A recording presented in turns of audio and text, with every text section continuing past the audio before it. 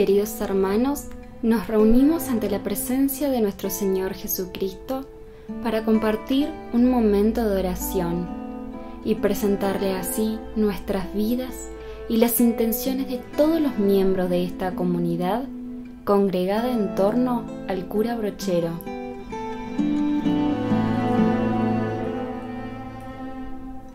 Damos comienzo en el nombre del Padre, del Hijo y del Espíritu Santo. Amén. Nos dice Brochero: la hostia consagrada es un milagro de amor, es un prodigio de amor, es una maravilla de amor, es un total complemento de amor, y es la prueba más acabada de su amor infinito hacia mí, hacia ustedes, hacia el hombre. Aquí estamos, Señor, delante tuyo, seguro de que vamos a encontrar alivio y descanso. Nos presentamos así como somos, así como estamos, hartos de todo y llenos de nada. Venimos a estar solo con vos.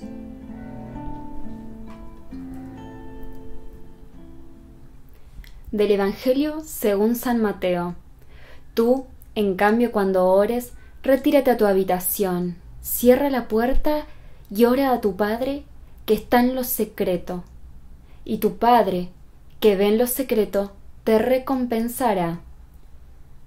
Te invitamos a retirarte a lo secreto de tu corazón, a encontrarte con Jesús. En el más profundo centro de tu intimidad, Dios te habita y quiere encontrarse con vos. Te invitamos que puedas estar a solas unos instantes con Él, como amigos íntimos que se encuentran después de mucho tiempo sin verse. Podés repetir en tu interior las veces que sea necesario: vos en mí y yo en ti. Todo lo rindo a ti. Todo lo rindo a ti, Señor. Todo a ti, Jesús. Todo lo rindo a ti. Todo lo rindo a ti.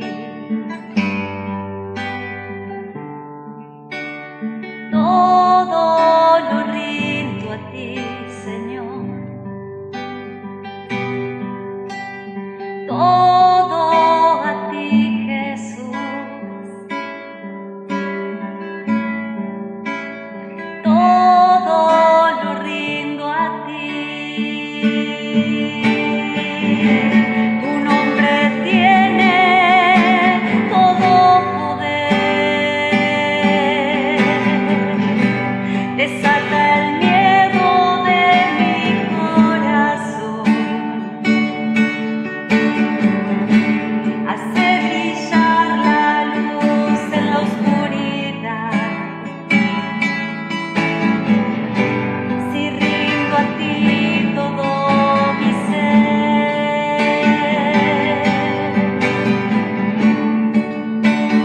todo lo rindo a ti.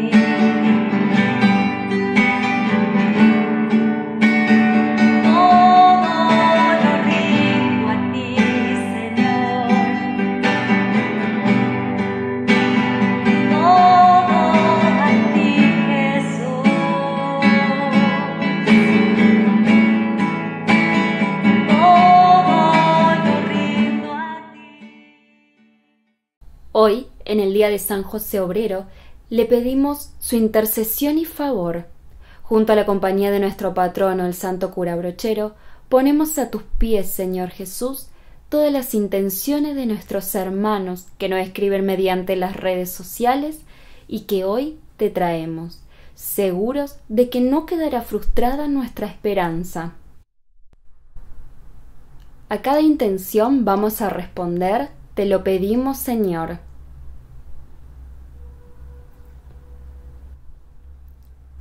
Te pedimos, Señor, que ilumines y proveas la sabiduría a los líderes que trabajan para detener la pandemia, que siempre obren en favor del bien común.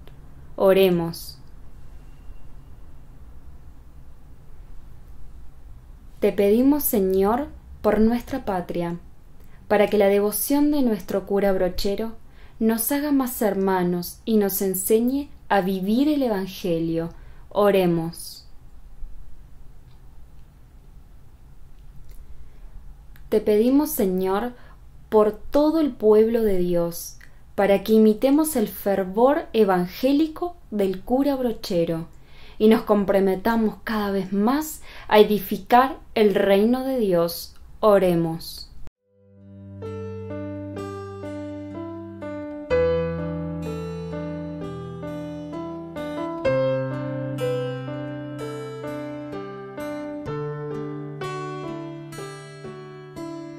Toma, Señor, y recibe toda mi libertad, mi memoria, mi entendimiento y mi voluntad, todo mi haber y poseer.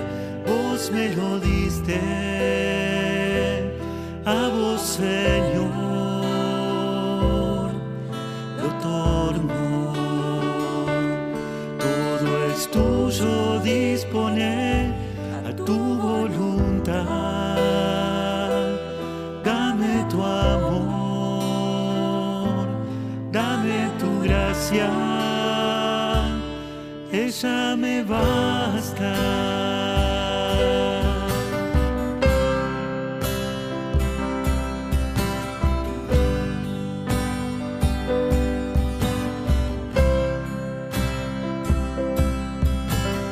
Toma, Señor, y recibe toda mi libertad, mi memoria, mi entendimiento y mi voluntad, todo mi haber y poseer. Vos me lo diste, a vos, Señor, lo torno. Todo es tuyo, disponer a tu voluntad. Dame tu amor, dame tu gracia, ella me basta.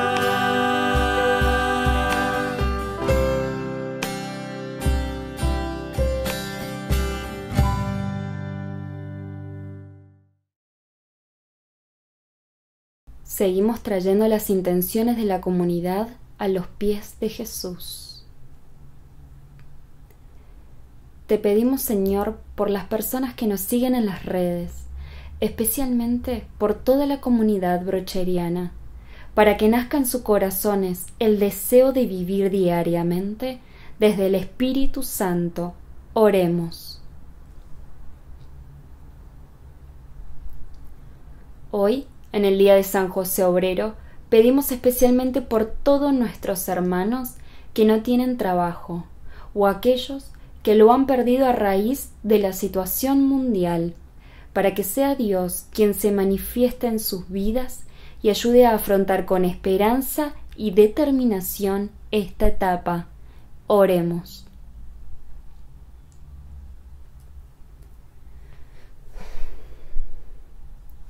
Te pedimos, Señor, por todas las personas que sufren las consecuencias que está provocando esta pandemia.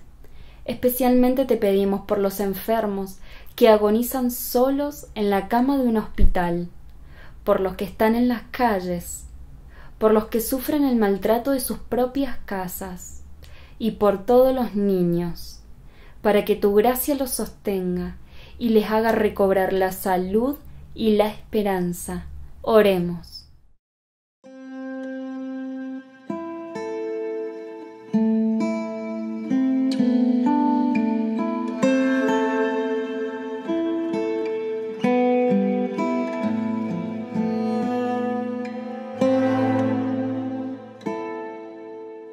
amor de Dios, que no excluye a nadie, es lo que puede sacarte del miedo y la ansiedad que genera la incertidumbre. Este amor no cambia, no pasa, no se apaga, no se enferma, es constante. Fue este amor el que motivó las acciones del santo cura Brochero, su dedicación, su amor al prójimo. Toda su vida estuvo animada y fecundada por el amor de Dios.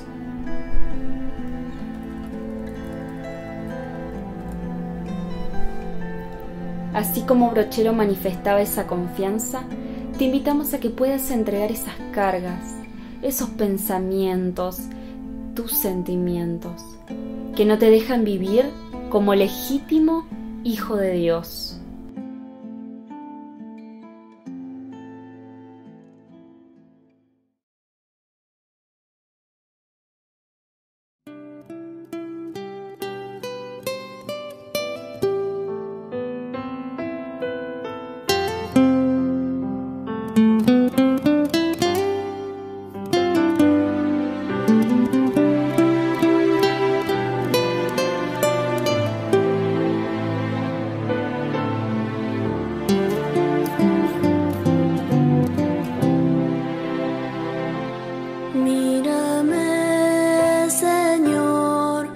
Soy digno de que entres en mi casa. Háblame, Señor, tu palabra bastará para sanarme. Sáname, Señor, tú conoces cuántas luchas en mis límites. Quiero dar misterio que descansa en mi interior. De tu cuerpo brota sangre y agua viva. Vas cayendo suavemente en mi interior. Te recibo con asombro y me conmuevo. Cristo vivo, Dios está presente en mi pobre corazón.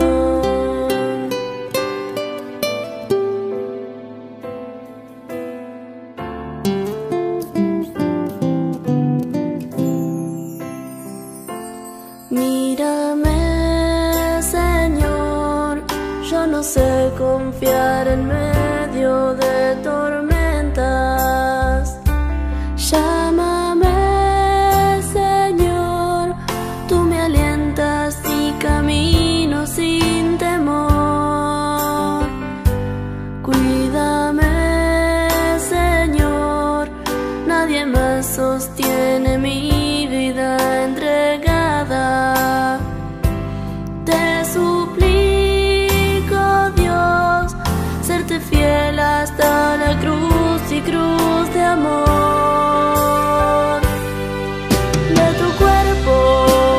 Sangre y agua viva, vas cayendo suavemente en mi interior. Te recibo con asombro y me conmuevo. Cristo vivo, Dios está presente en mi pobre corazón. Te amaré, aunque tenga que olvidarme de mí mismo. Tomaré tu cruz, seguiré tus pasos sin mirar atrás. Sonreiré, Señor, aunque todo fracasara y quede solo. Y si estoy muy mal, tu palabra ardiente me liberará. Lavaré, Señor, mis vestidos en tu sangre de cordero. Cantaré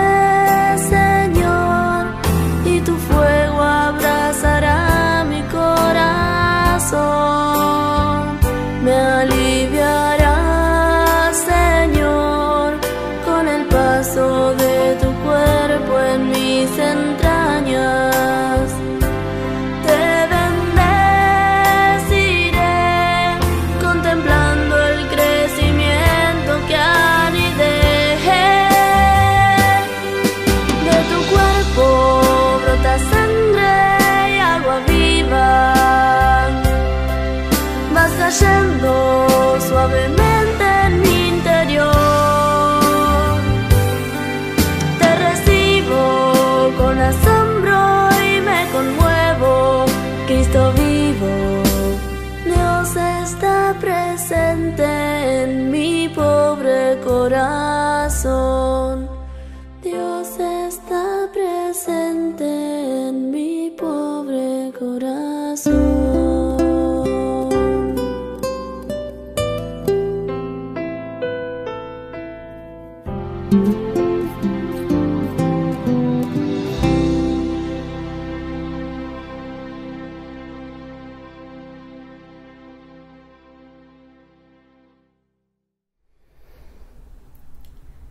Para cerrar este momento de encuentro con Jesús, contemplamos la figura de San José. Él, en su camino como acompañante, pasó por inseguridades, dudas, temores y miedos. San José es el testigo fiel del amor de Dios. Sabe por experiencia cómo la fuerza del Espíritu Santo penetra y purifica las honduras del ser humano, haciéndole más libre, más humano, más disponibles a las mociones de Dios.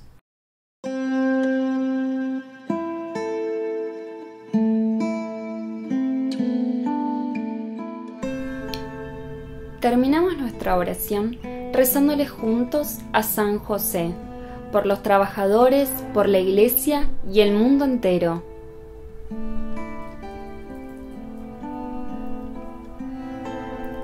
San José bendito, protector de la Iglesia, tú que trabajaste día y noche al lado del Dios, hecho hombre para ganarte el sustento diario, recabando de él fuerzas para seguir trabajando. Tú que experimentaste la incertidumbre que supone siempre el día de mañana y la precariedad del empleo. Tú que irradias hasta hoy el ejemplo de tu persona, humilde a los ojos de la gente, pero gigantescos a los de Dios. Mira esta, tu familia que te ha sido confiada, bendice a tu Iglesia, impúlsalas por la senda de la fidelidad evangélica. Protege a los trabajadores en su duro luchar de cada día. Garantízale su puesto laboral junto con un salario digno. Defiéndelos del desaliento y de la tentación de las protestas destructoras, lo mismo que de la seducción del consumismo. Ruega por los pobres que pregonan en la tierra la pobreza de Jesús y suscita en su favor el apoyo y compañía de sus hermanos más dotados. Custodia la paz del mundo, esa paz que es la única que puede garantizar el progreso de los pueblos y el logro pleno de las esperanzas humanas. Y todo por el bien de la humanidad, la misión de la Iglesia y la gloria de la Santísima Trinidad. Amén.